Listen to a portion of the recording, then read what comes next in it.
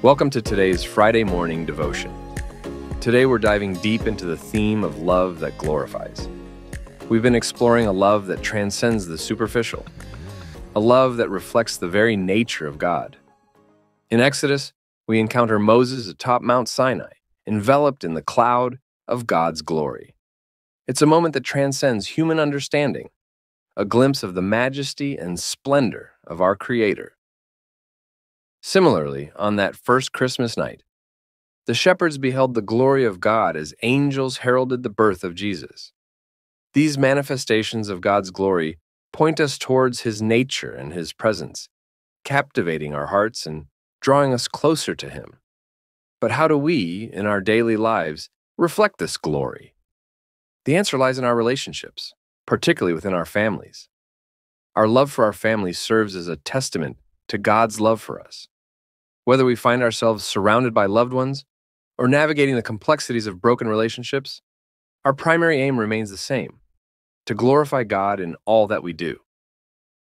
In Deuteronomy 6, we encounter a pivotal passage emphasizing the importance of passing down God's commands to future generations.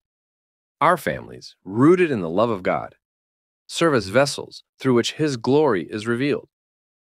It's a reminder that our greatest purpose in life isn't merely to fulfill our own desires, but to bring glory to the one who created us. But what about those who may not have families, or whose family relationships are strained? The truth remains unchanged.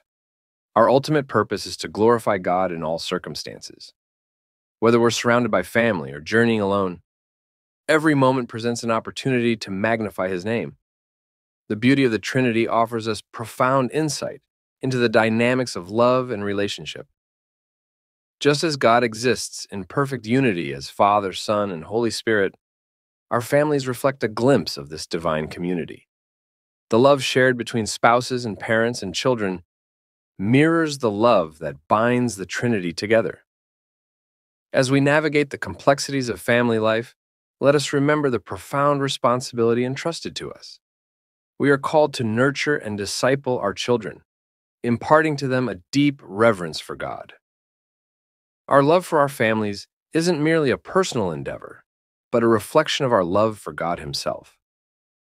So whether we find ourselves in moments of joy or amidst the challenges of family life, let us anchor ourselves in the truth that our greatest calling is to glorify God.